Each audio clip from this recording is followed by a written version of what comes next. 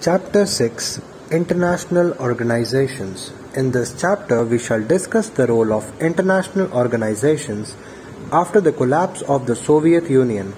We shall examine how, in this emerging world, there were calls for the restructuring of international organizations to cope with various new challenges, including the rise of US power.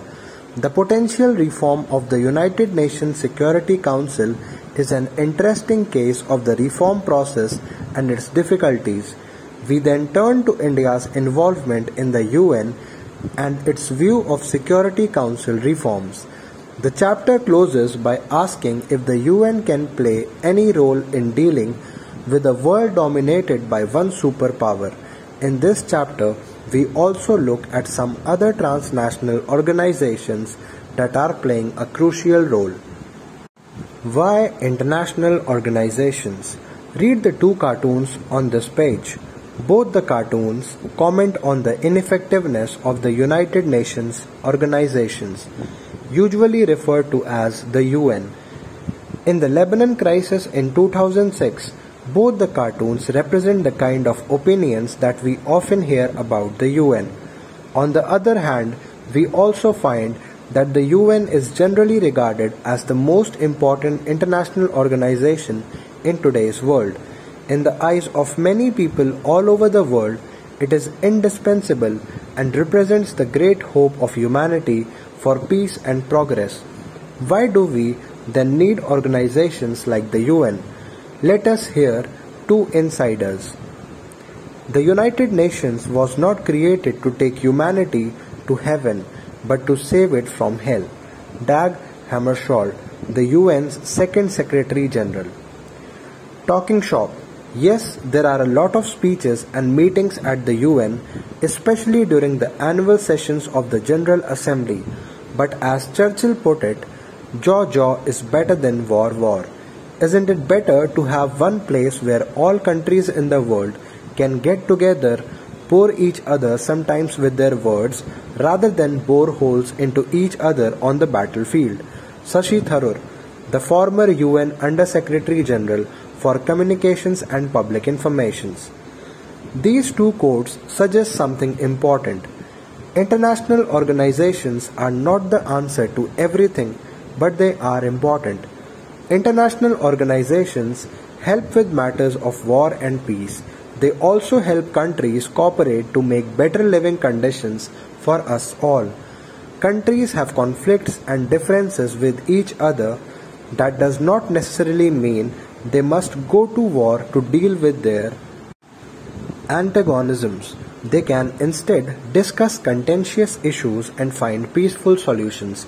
Indeed, even though this is rarely noticed, most conflicts and differences are resolved without going to war. The role of an international organization can be important in this context. An international organization is not a super state with authority over its members. It is created by and responds to states. It comes into being when states agree to its creation. Once created, it can help member states resolve their problems peacefully. International organizations are helpful in another way. Nations can usually see that there are some things they must do together. There are issues that are so challenging that they can only be dealt with when everyone works together. Disease is an example. Some diseases can only be eradicated if everyone in the world cooperates in inoculating or vaccinating their populations. Or take global warming and its effects. As temperature rise because of the increase in greenhouse gases in the atmosphere, there is a danger that sea levels will also rise, thereby submerging many coastal areas of the world, including huge cities. Of course, each country can try to find its own solution to the effects of global warming, but in the end, a more effective approach is to stop the warming itself. This requires at least all of the major industrial powers to cooperate. Unfortunately, recognizing the need for cooperation and actually cooperating are two different things. Nations can recognize the need to cooperate, but cannot always agree on how best to do so. how to share the cost of cooperating, how to make sure that the benefits of cooperating are justly divided, and how to ensure that others do not break their end of the bargain and cheat on an agreement. An international organization can help produce information and ideas about how to cooperate. It can provide mechanisms, rules, and a bureaucracy to help members have more confidence that cost will be shared properly, that the benefits will be fairly divided, and that once a member joins an agreement, it will honor the terms and conditions of the agreement. With the end of the Cold War, we can see that the UN may have a slightly different role. As the United States and its allies emerged victorious, there was concern amongst many governments and peoples that the Western countries led by the US would be so powerful that there would be no check against their wishes and desires. Can the UN serve to promote dialogue and discussion with the US in particular, and could it limit the power of the American government? We shall try to answer this question at the end of the chapter. Evolution of the UN. The First World War encouraged the world to invest in an international organization to deal with conflict. Many believed that such an organization would help the world to avoid war. As a result, the League of Nations was born. However, despite its initial success, it could not prevent the Second World War. Many more people died and were wounded in this war than ever before.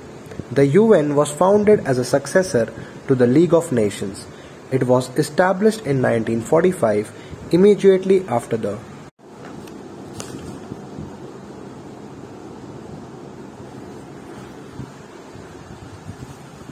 Second World War. The organization was set up through the signing of the United Nations Charter by 51 states. It tried to achieve what the League could not between the two world wars.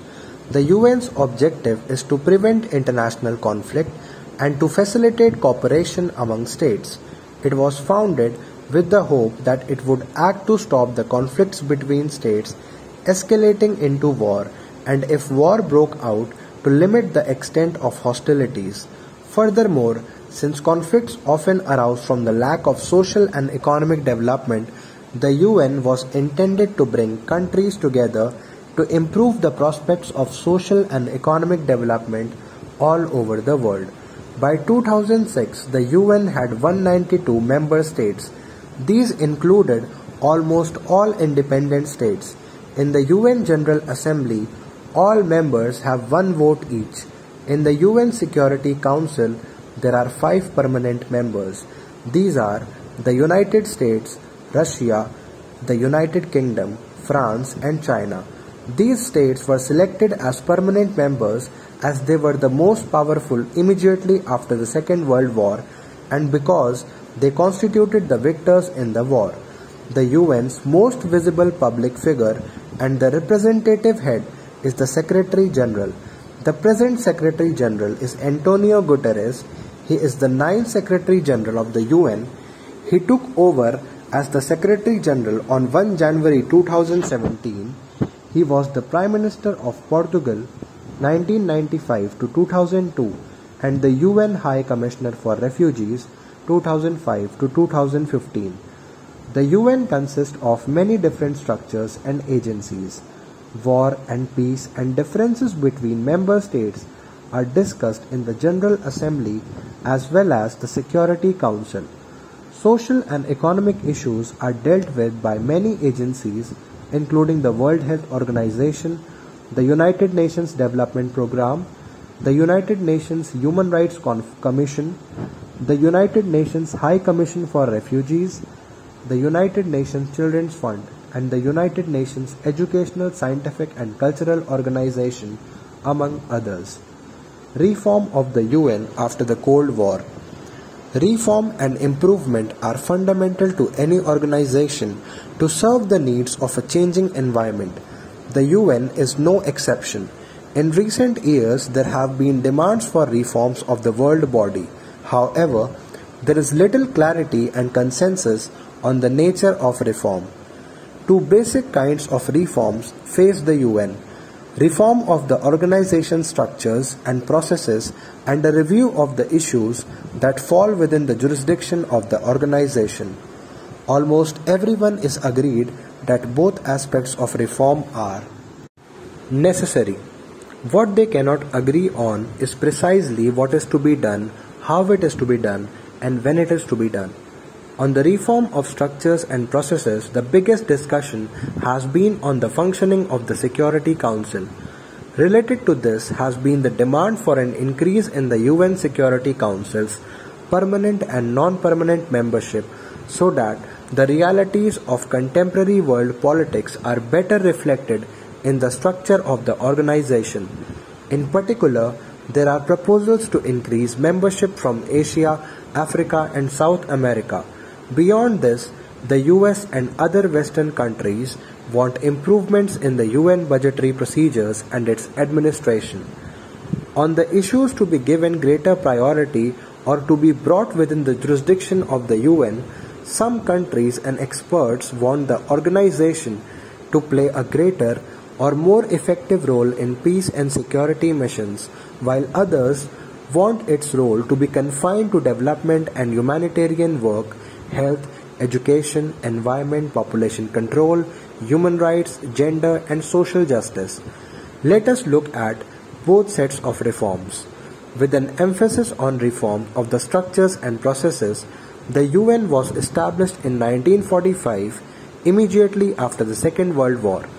The way it was organized and the way it functioned reflected the realities of world politics after the Second World War.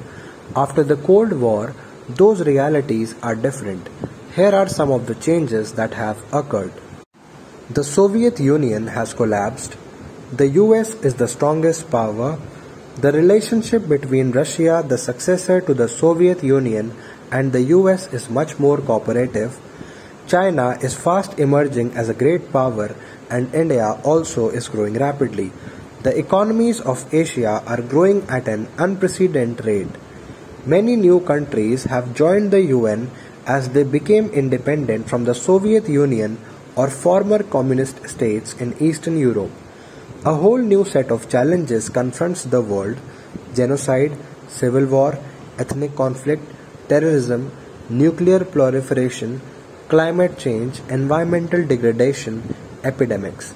In this situation, in 1989, as the Cold War was ending, the question facing the world was, is the UN doing enough? Is it equipped to do what is required? What should it be doing? And how? What reforms are necessary to make it work better?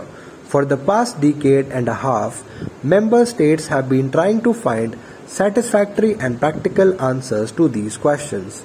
Reform of structures and processes. While the case for reform has widespread support, getting agreement on what to do is difficult. Let us examine the debate over reform of the UN Security Council.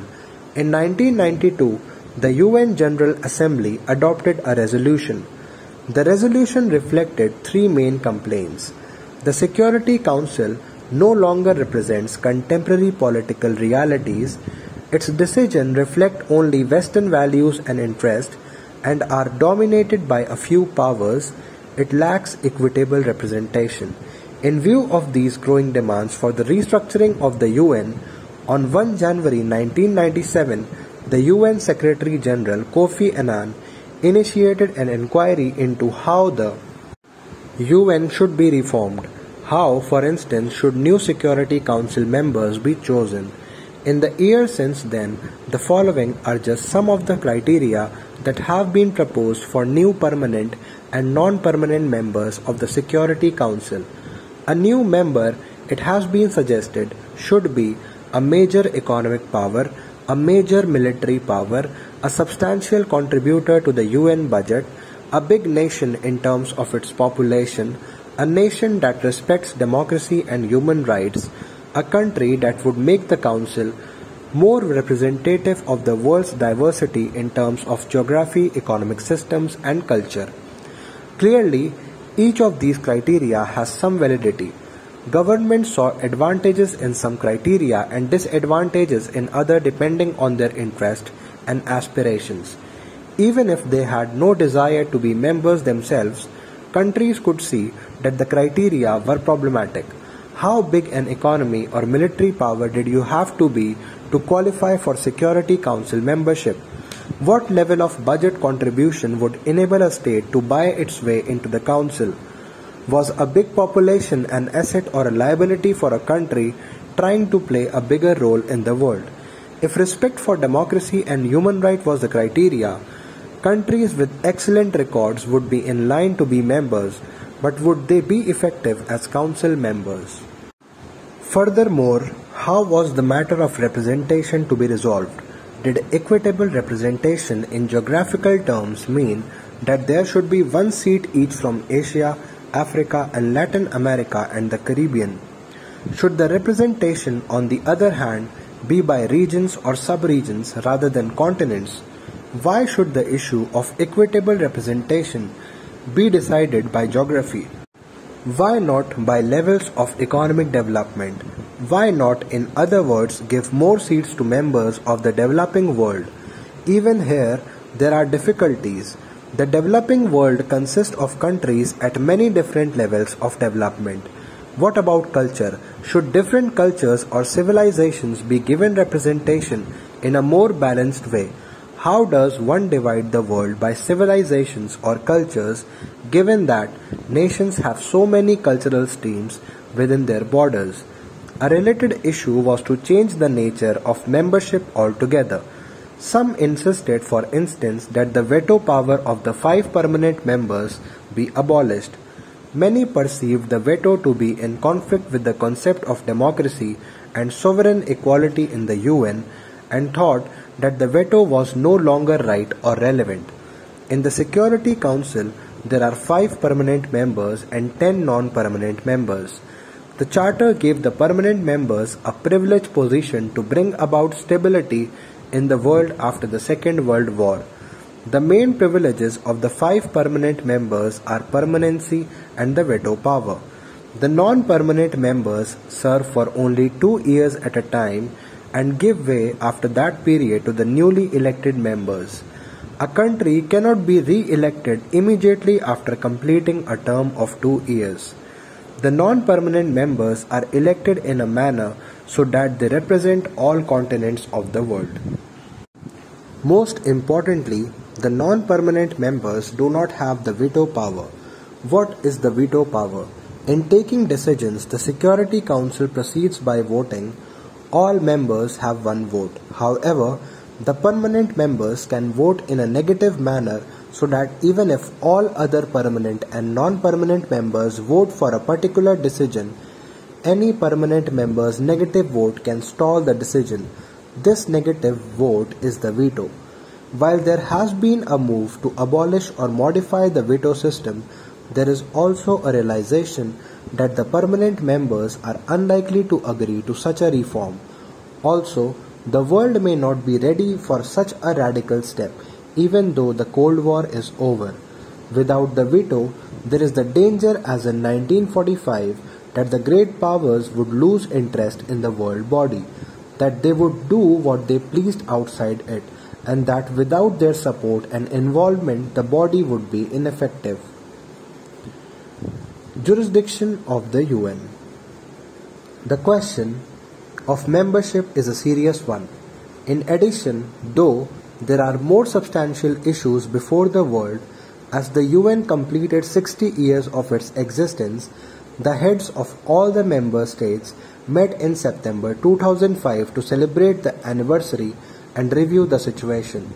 The leaders in this meeting decided that the following steps should be taken to make the UN more relevant in the changing context: creation of a peace-building commission, acceptance of the responsibility of the international community in case of failures of national governments to protect their own citizens from atrocities, establishment of a Human Rights Council operational since 19 June 2006, agreements to achieve the Millennium Development Goals, condemnation of terrorism in all its forms and manifestations, creation of a democracy fund, an agreement to wind up the Trusteeship Council. It is not hard to see that these are equally contentious issues for the UN. What should a peace-building commission do? There are any number of conflicts all over the world. Which one should it intervene in? Is it possible or even desirable for it to intervene in each and every conflict? Similarly, what is the responsibility of the international community in dealing with atrocities? What are human rights and who should determine the level of human rights violations and the course of actions to be taken when they are violated? Given that so many countries are still part of the developing world, how realistic is it for the UN to achieve an ambitious set of goals such as those listed in the Millennium Development Goals? Can there be agreement on a definition of terrorism? How shall the UN use funds to promote democracy and so on? India and the UN reforms. India has supported the restructuring of the UN on several grounds. It believes that a strengthened and revitalized UN is desirable in a changing world. India also supports an enhanced role for the UN in promoting development and cooperation among states. India believes that development should be central to the UN's agenda as it is a vital precondition for the maintenance of international peace and security. One of India's major concerns has been the composition of the Security Council, which has remained largely static while the UN General Assembly membership has expanded considerably. India considers that this has harmed the representative character of the Security Council. It also argues that an expanded council with more representation will enjoy greater support in the world community. We should keep in mind that the membership of the UN Security Council was expanded from 11 to 15 in 1965, but there was no change in the number of permanent members. Since then, the size of the council has remained stationary. The fact remains that the overwhelming majority of the UN General Assembly members now are developing countries. Therefore, India argues that they should also have a role in shaping the decisions in the Security Council which affects them. India supports an increase in the number of both permanent and non-permanent members.